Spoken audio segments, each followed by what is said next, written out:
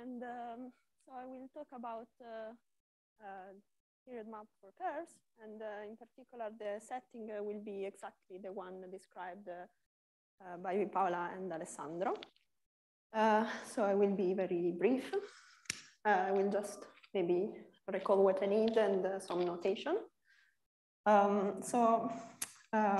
What we are looking at is the moduli space MG of curves, and we are looking at it inside of the moduli space AG of principally polarized abelian varieties via the Torelli map that associates to the class of a curve the class of its Jacobian together with the polarization given by the cup product.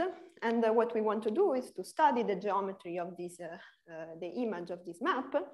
And the way we want to do it is by recalling that this moduli space is a quotient of the Siegel space by the action of SP GZ.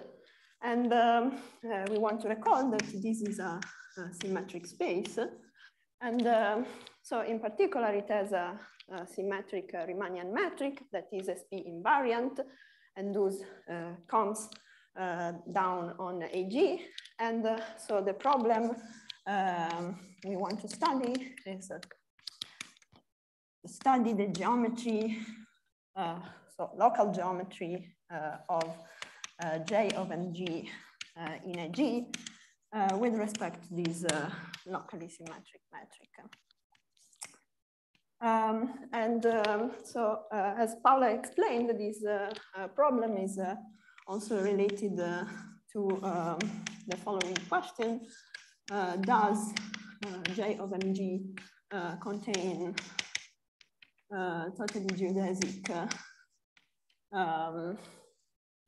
subvarieties of AG, where totally geodesic is something in AG that is an algebraic subvariety, and it is totally geodesic, so it is pi of x, so this is pi, where x is a connected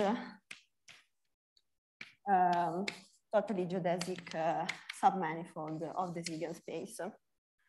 So this is also what Bruno Klinger was calling weakly special. And so as we have heard, the expectation here is no. So to be more precise, what we expect is that for genus sufficiently high, there are no totally geodesic subvariety of AG that are generically contained in the Torelli image. And if you want, this is a differential geometric version of the Coleman-Orr conjecture that instead talks about special subvariety of AG generically contained in the Torelli locus. So in that case, here we are adding an arithmetic condition that Z contains a complex multiplication point. So, okay, so the first thing that one can do to approach this problem is to look at the second fundamental form of the Torelli map, and this is what Paola and Alessandro are talking about. What I want to do now is I want to try to use, let's say, tools from the theory of the symmetric spaces to address our problem, equivalently our question. What do I mean with that? So the theory of symmetric spaces is, so the geometry is quite rich and essentially is based on the fact that so geometry of symmetric spaces can be described in terms of Lie theory. And so before I make this statement more precise, so let me say maybe what is the philosophy here. The philosophy is essentially as in the theory of Lie groups. So here, what do we have? We have that if we take a Lie group and we take the identity element, then the tangent space at the identity is not just a vector space, but it is actually a Lie algebra. So it can be endowed with the structure of a Lie algebra. And one can read geometric properties of G by algebraic properties of its Lie algebra. And so essentially, the theory of asymmetric spaces is a more elaborate version of this. So, okay, let me record something. So, asymmetric space X is a Riemannian manifold such that it can be written as follows. So if we fix a point X in X, then we can write X as G mod K, where so G is a connected Lie group. K is the stabilizer for the action of G on X, and is a compact subgroup. And finally, we have an involution of G such that the group K is contained in the fixed point subgroup of G, so the elements of G that are fixed by sigma, and contains its connected component of the identity. So G sigma is going to have possibly more than one connected component, and K is going to be a collection of those. Okay, so one can give a definition of a symmetric space also just in terms of Riemannian geometry, but so here we have already a characterization in terms of Lie groups. At the level of Lie algebras, what do we have is the following. So if we consider the algebra of the group G, then the differential of our involution gives us an involution of our Lie algebra. And so we can decompose G as a vector space into the sum of the plus and the -1 eigenspaces of the sigma. And since this is not just a linear map, but it really behaves well with the Lie bracket, so we have that this decomposition has the following property. So K bracket K is contained in K, K bracket P is contained in P, and the P bracket P is contained in K. Moreover, so we have that in particular K is an algebra itself, and it is the Lie algebra of K. We'll also use the notation. Is there any question? Oh, yes, yes, sure. Thank you.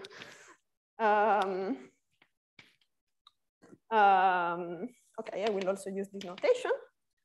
And okay, final property is that P is isomorphic to the tangent of our symmetric space at the point X. So, okay, essentially what we have is that starting from our symmetric space, we fix a point and we get a decomposition with these nice properties, and this is called Cartan decomposition associated with the symmetric space. And again, we have this sort of dictionary between geometric properties of X and algebraic properties of the associated Cartan decomposition. So in particular, one can see how totally geodesic subvariety are characterized in this dictionary. So we have the following characterization. So if X is a symmetric space and X prime is a connected closed submanifold, so we fix a point X in X prime, and we look at the Cartan decomposition of X. And then the following are the equivalent. So 1, X prime is totally geodesic. And 2, X prime is X of A, where A is a subvector space of our tangent space, such that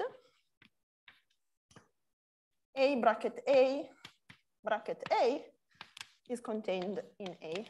And this is called a Lie triple system. Okay, so here we can say totally geodesic correspond to Lie triple system. In other words, this characterization tells us that if X prime is totally geodesic, then if we look at its tangent space in P, this is a Lie triple system. And conversely, if I take a Lie triple system, then X of A is totally geodesic. Okay.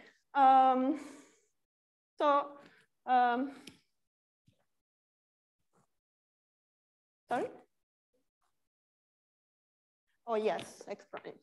Thank you. Okay, so in other words, what we are saying is that if we want to study the geometry of our symmetric space, and in particular, if we want to study its totally geodesic submanifold, what we have to do is to look at the behavior of the Lie bracket on the tangent space of our symmetric space. Indeed, let me remark that by this and this property, we get that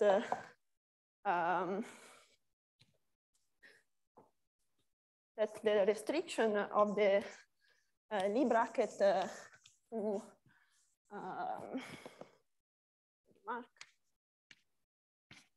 the restriction of the Lie bracket to the tangent of the symmetric space gives a map to this kind of operation that I will call the X, that goes from the tangent to the Lie algebra of the stabilizer. And so this is pointwise. If you want, globally, we are looking at a section of a vector bundle over X. And this vector bundle is just lambda q of Tx dual times S, because this is anti-symmetric. And S is such that the fiber at X is Gx.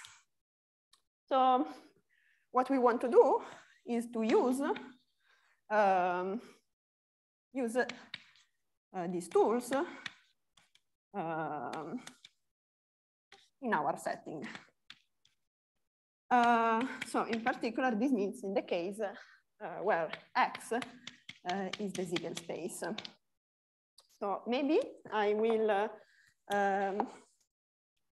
briefly give some more detail on the Siegel space as a symmetric space. Okay, so we are in this setting. So lambda is rank 2G lattice. And we have an alternating form Q of type 111. And we call V the lambda tensor R. And then I recall that if I take a complex structure on V, complex structure, then the following are equivalent. So one J respects our symplectic form Q, and two Gj defined as Q of X Jy is symmetric. Then the Ziegler space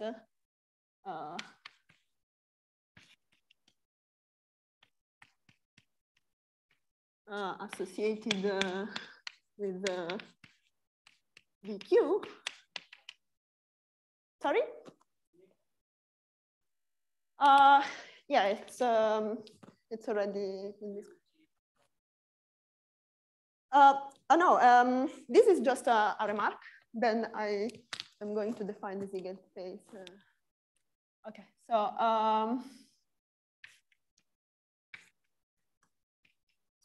the Ziegler space are precisely the complex structure here that preserves Q, and such that this is positive definite. Okay, so now if we look at the symplectic group that are precisely the elements in GL of E that preserve Q, these acts on the Ziegler space transitively by conjugation.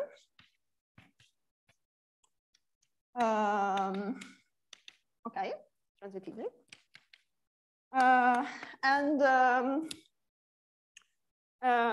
Okay, so in our picture there, this is our G. Now we want to look who is K, so we fix some J in the Ziegler space, and we look at the stabilizer in one point. So who is this? These are the elements in SP, such that AJ, A minus 1 is J. And this is just SP intersected with the orthogonal group of V with our scalar product Gj. And this comes from the fact that if A is a symplectic, and if I denote by ATG the transpose with respect to this Gj, then A transpose is just J I minus 1, J minus 1. Okay, so this is our K. And now to prove that this is symmetric, we need an involution. And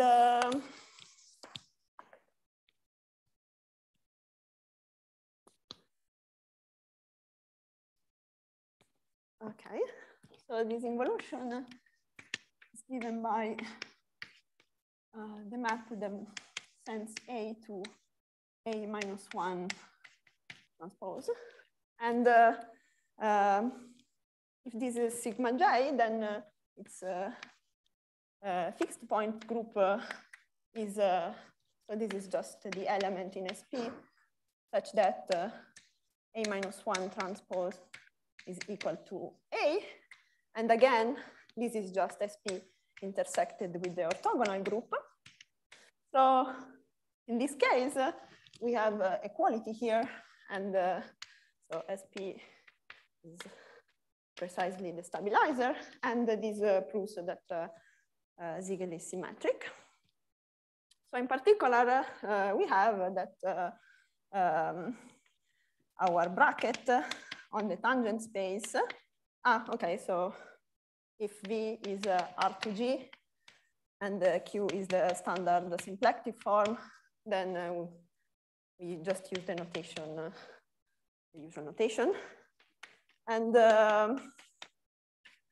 so here we have on the tangent of the Siegel space this Lie bracket operation that encodes information on the geometry of my space.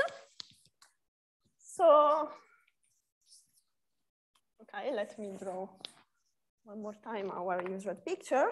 So we have MG, AG, Siegel. Here we have some vector bundle, and we have our Lie bracket that is a section of that. Again, this is SP invariant, so this comes down on AG. And so for X in IG, we have our, again, our Lie bracket. But so what we want to do is to study the geometry of the image of MG. So what do? So the idea is that we can take X in MG and look at the differential of the Torelli map. And what we want to look at is at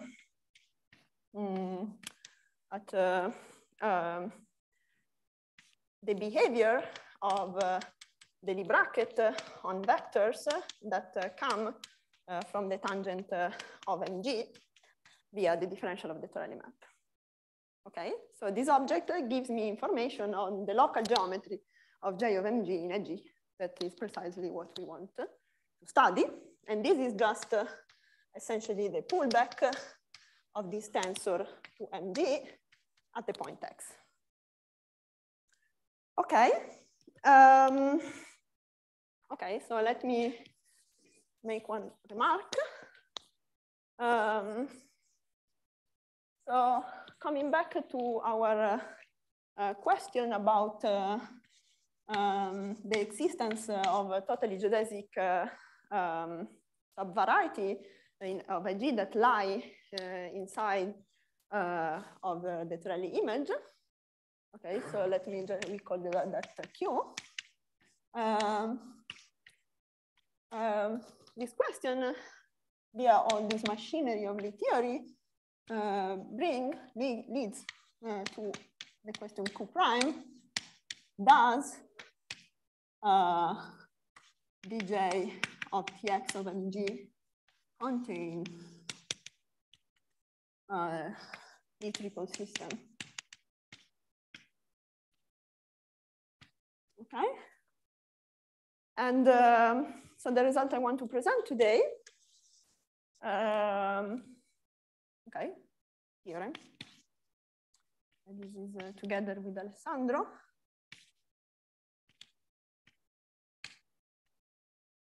Is a characterization of this tensor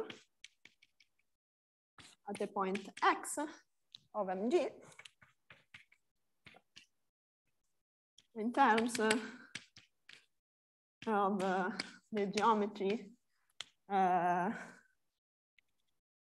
of J of Mg, no, of G. Okay, okay, before I give the proper statement, I will have to introduce some notation. Are there any questions? Okay. So.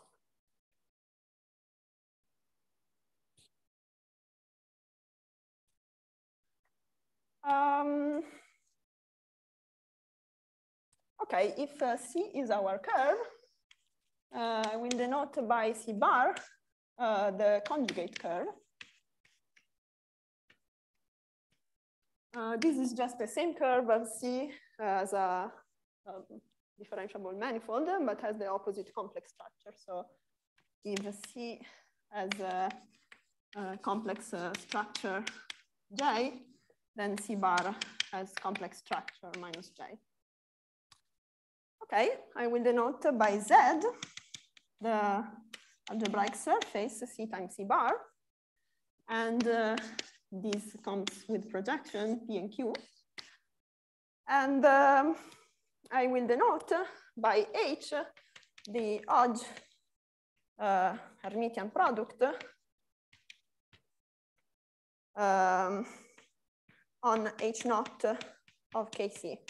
This is just, okay, if omega and omega prime are two forms here, H of omega, omega prime is just I integral of omega wedge omega prime bar.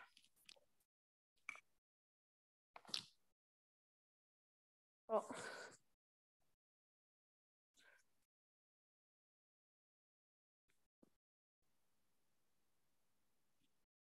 okay, what do we do now? We fix a unitary basis,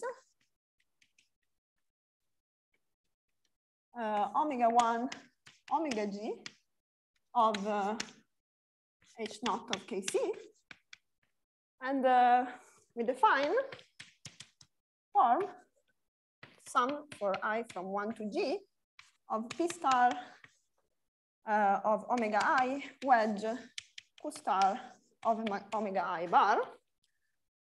This is an holomorphic form on Z. And it is well defined, and it is called the Bergman kernel form.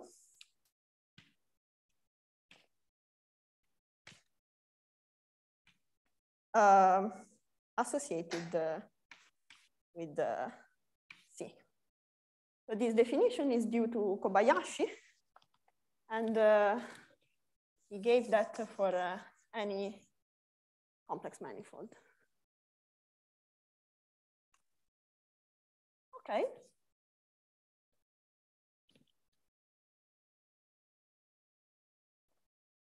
So now I can give the statement of the theorem. Okay, so we have our point X in G. And maybe let me denote by beta the pullback of the Lie bracket. And so the theorem has a part 1 that says that we can, if we take the dual of beta, the dual map of beta at the point X, this can be thought of as a map from H naught of Z kz into H naught of Z to kz. And two, with this description of domain and codomain, this is a multiplication map. So is, let's say, the multiplication map by minus I k, where k is the Bergman kernel form. So this means that beta x of, if omega is inside here, of omega is minus ik omega. So as in the characterization of the second fundamental form, we have a part that deals with the describing domain and codomain as spaces of section of some bundle over our surface. And then we have the description as a multiplication map. And so, okay, maybe I can say something about the proof. Okay, so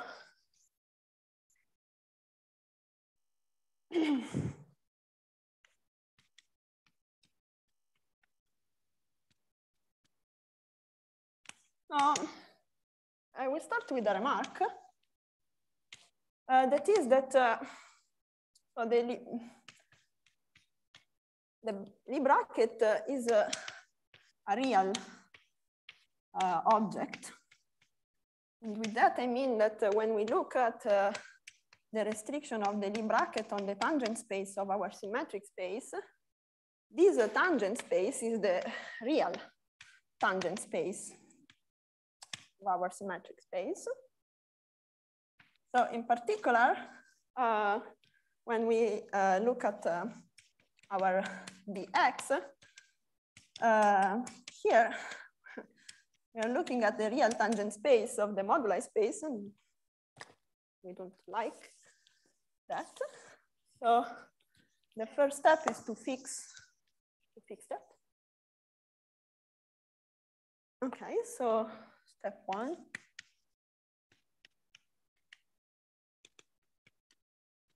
And so let me just observe that if this is the real tangent space, then if I look at its complexification, then this is T10 of AG plus T01.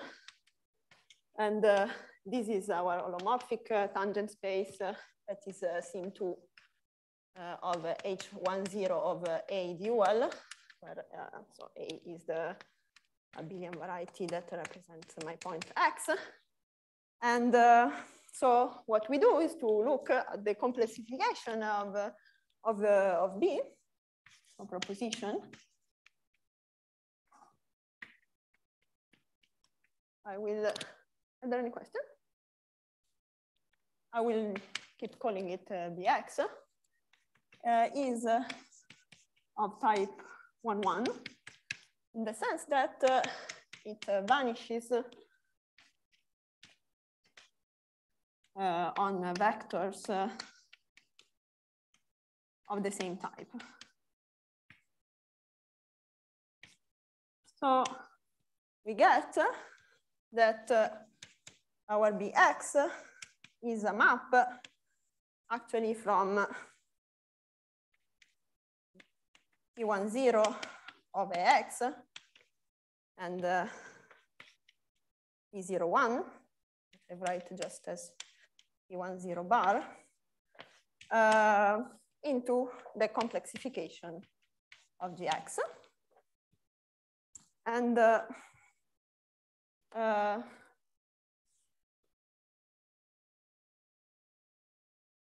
will just say that we have identification. The first one I already said, so T10 of AG is sim2 of H10 A dual, and Gx complexification is endomorphism of H10. And so with this identification, this Lie bracket, we show that this is just a map that sends Ts into S bar composed T.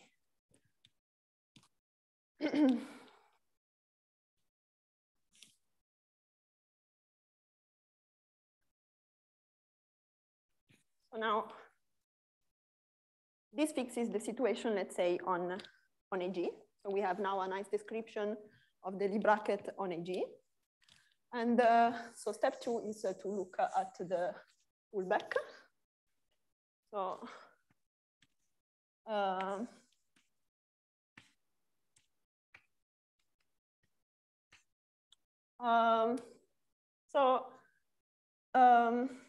okay, we have our period map. And so again, if X is in MG, and I denote by Tx of MG the real tangent space, then this is a T10 plus T01. And well, this is holomorphic, so this will send the 1, 0. So this is C. This is H1 of CTC. And so this sends H1 of CTC into sim2 of H naught of KC dual. And okay, so there's a pullback here at the point X is a map from H1 of CTC times H1 of CTC bar to our GX, which is the endomorphism of H naught of KC, which we write just as H naught of KC dual times H naught of KC. Okay. So then,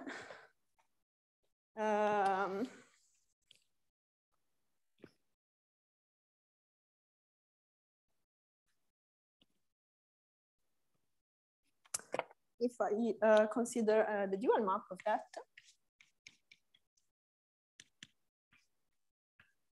there's a map from H naught of KC times, well, H naught of KC dual, that we write like this, into H naught of 2KC times H naught. Sorry? Yes, but I'm identifying the dual with the.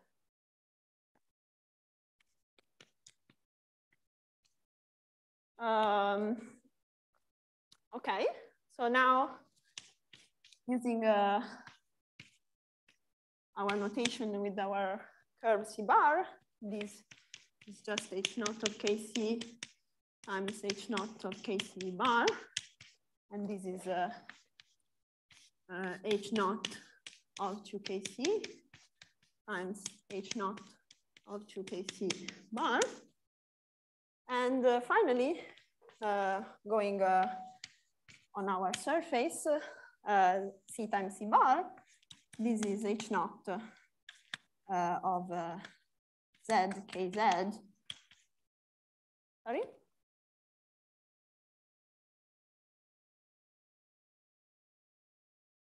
Because here, yeah, this is H1 of CTC dual.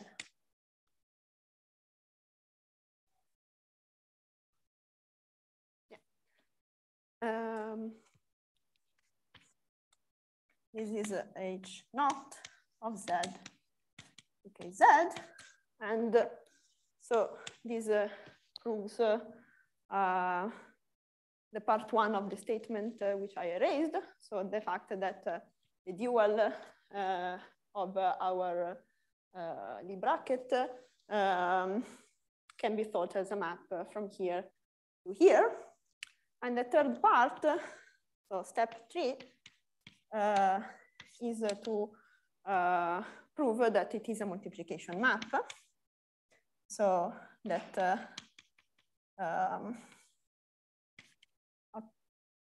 that this is minus ik omega. Okay, I will not make the computation. I will just say that as in the second fundamental form, one uses Schiffer variation to evaluate, to show that these two forms are equal as the sections of this bundle. Okay. What I want to, so this theorem tells us that the behavior of the restriction of the Lie bracket on the tangent of MG is described by the behavior of this form, K. And so, roughly speaking, this tells us that the local geometry of J of MG in a G at the point X is described by this form, which is the Bergman kernel. But this is really theory. What we have also seen is that the second fundamental form is also a multiplication map, and it is the multiplication by a form, this time on the surface S, which is C times C, and delta is the diagonal. So this is the second fundamental form. We can wonder whether these two forms have something to do with one another. The answer is yes. So in a recent work by Indranil, Biswas, Elisabetta Colombo, Paola Prediani, and Gian Pietro Pirola. They studied this form, not in relation with the second fundamental form, but in relation with the projective structure on curves. So this is something that probably Paola will talk about tomorrow, but in this paper, so a separate thing in this paper is that they study the cohomology of this form eta et. And what they prove is this theorem, this characterization. Eta et is the unique up to multiple element in H naught of S Ks to delta, such that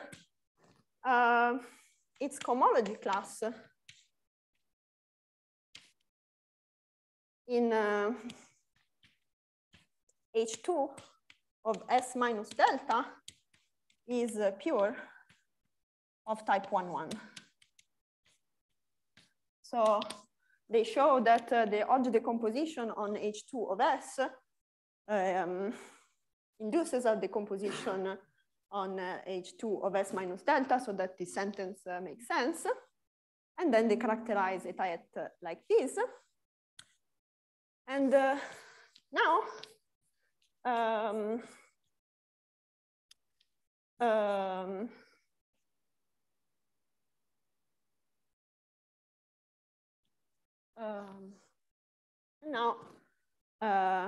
I will observe something that we are thinking about. Our form K is defined like this: P star omega I wedge Q star omega I, and we are thinking bar, and we are thinking at it as an holomorphic section on Z, but actually we can also think of it as a 1,1 form on S. And so when we think of this like that, we get, so again, Alessandro.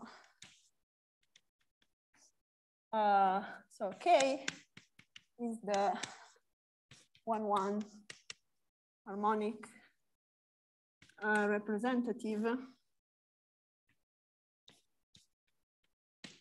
of the cohomology class of eta et in H2 of S minus delta. So we do have this relationship, and